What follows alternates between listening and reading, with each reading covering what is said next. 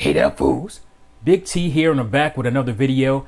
I hope you like this format because this is kind of the way I'm going to be going forward when it comes to my tea time commentaries, and this is one of them. So hope you like it. Before we get started, make sure if you're a subscriber to hit the notification bell. I've heard time and time again that is the best way to get my videos. So go ahead and hit the notification bell and make sure you'll be able to get all my videos when I do them. And that's another thing, is that I'm gonna be trying to really drop kick this YouTube algorithm. So I'll be uploading videos almost every day just to stay in the algorithm. I think that's the best way to do it. I have an idea for what types of videos I'm gonna be doing on a regular basis because I'm doing this whole new format that will help, like I said, me get more videos out quickly and videos of substance. So make sure you hit the notification bell, hit like, obviously that helps, and subscribe if you haven't already. So let's get started. It's tea time, fools. So I just want to talk about Nintendo and their philosophy, and sometimes their philosophies are outright in your face. You know exactly what they're doing because they talk about game design and all that stuff. But I'm specifically talking about their kind of stubbornness. We all know that Nintendo can be stubborn, but I think this stubbornness really works out for them, and it's something that a lot of people haven't really talked about. I think they may think about it, but it's not something they articulate for the most part. So we all know that Nintendo's had struggles in the past, failures stemming from Virtual Boy to even GameCube, and obviously most recently the Wii U. And this is something I just thought about. It's like they don't just walk away from their failures for the most part. They kind of double down on them.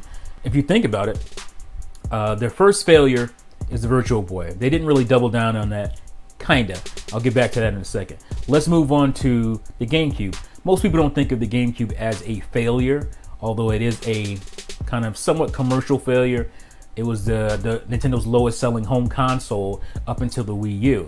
I think it was around 21 million or so, a little bit over 21 million consoles sold, which is pretty low for Nintendo and for most companies. So you got the GameCube, and the saddest thing is that the GameCube was very elegantly designed. It was the first console out of the big three to use the PowerPC architecture, which in the 2000s worked out really well.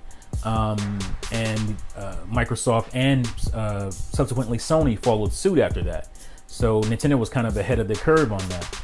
And like I said, the GameCube was really eloquently designed. It had a very easy setup for developers to be able to focus on their gameplay. That was one of the philosophies that Nintendo put out there, is that they wanted developers to be able to focus on creating new types of games, interesting games and gameplay, instead of having to worry about being too mired in the technical stuff and spending too much time trying to figure out the hardware. So it was very much a developer system to where Nintendo wanted it to be very easy to program for, and it was really easy to program for, and it was just a very nicely spec'd, nice power console. It was just under the original Xbox, and certainly more powerful than the PS2, and cheaper because it didn't include DVD playback. Obviously, the GameCube didn't do well in the market-wise. Certain games that came out on it did well. It had really good third-party support, not the best, but it had really good third-party support, and it just wasn't enough. And I've talked about before, I don't think Nintendo really knew how to market the GameCube because it had some really strange marketing.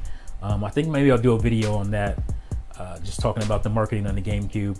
It was not dissimilar to the strange or misstepped marketing, I should say, that the Wii U had occasionally. So they had this great system with all this good, great specs, and it just didn't do well. Obviously, Microsoft stepping in hurt Nintendo's market share quite a bit, because the Xbox original sold, I think, 24 million, and people tend to forget that. They act like, yeah, Nintendo was in third place, but they weren't that far back.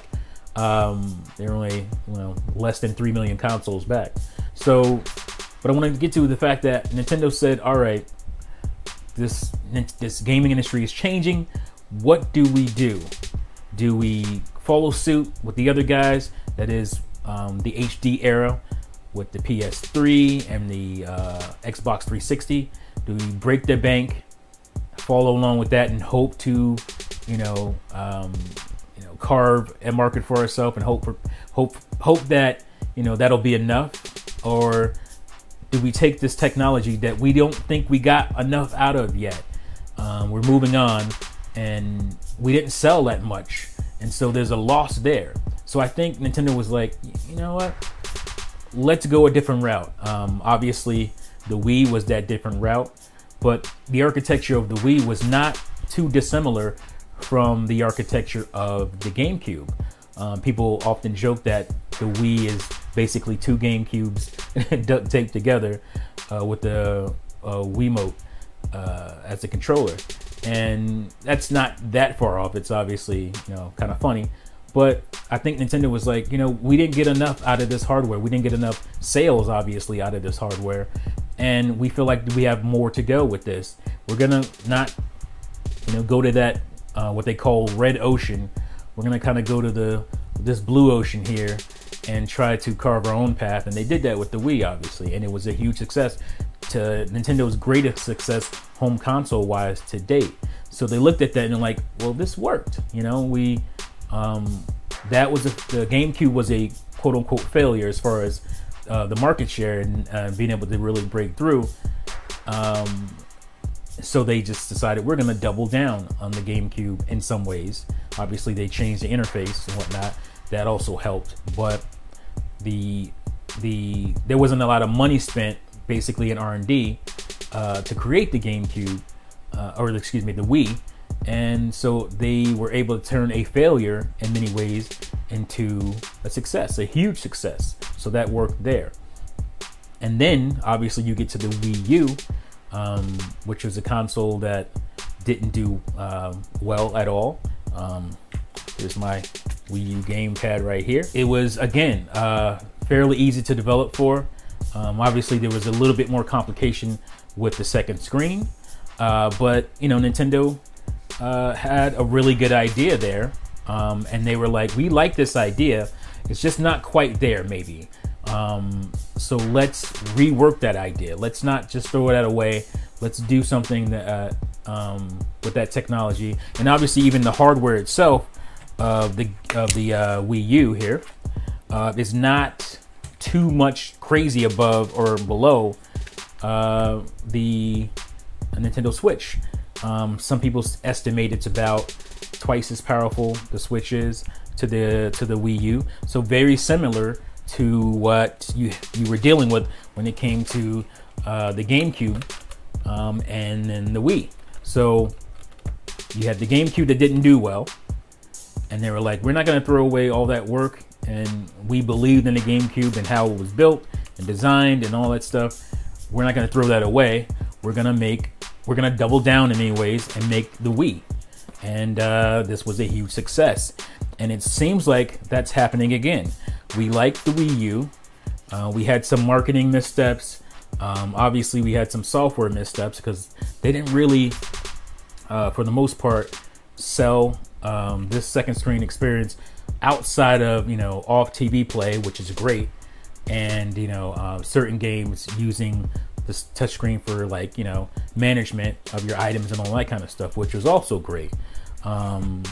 They kind of wavered on that part of it, but they kept the off TV play thing, which is amazing, and they took it to the next level as to where you can, unlike the Wii or the Wii U, you can take your Switch anywhere with you, and that is a huge selling factor. And so, where you have the Wii U to Switch, where it's almost about twice as powerful, same just like the GameCube to Wii situation. And I felt like they doubled down, they perfected their idea to some degree, and they had a huge success. They have a huge success in their hands. The Switch is doing astronomically well, and the software looks crazy for this year, and it looks great. And so let me go back though to the Virtual Boy. The Virtual Boy was obviously a system that, again, flopped. It was their hardest flop to date for Nintendo, but they didn't just throw that away. It took them longer than it did for GameCube to Wii and Wii U to Switch, but they came back around to that old Virtual Boy thing with the basically 3D gameplay with the Nintendo 3DS. And look what happened with the Nintendo 3DS. Again, another great success for them. So Nintendo doesn't just take their losses and move on. They do, in many ways, learn from them. They double down and they say, that idea wasn't a bad idea. It's just maybe the way we implemented that idea that, you know, didn't work for us as well. And, you know, I think they're right. Their ideas are really sound, but sometimes they don't put it together. The many things that go into making a success work, you know, with the marketing and the, you know, the messaging and all that stuff. They're pretty savvy that way, Nintendo is. And they don't like taking losses, and they find a way to turn those losses into gains every time, it seems. So you think I'm onto something here? What do you think? You think I'm just kind of blowing in the wind here, or do you think that this is really something they actually do? Because all their failures, they seem to have turned around to a success in some way, shape, or form. So let me know what you guys think in the comments below. Do you think this is actually a strategy by Nintendo, or do you think it's just worked out that way?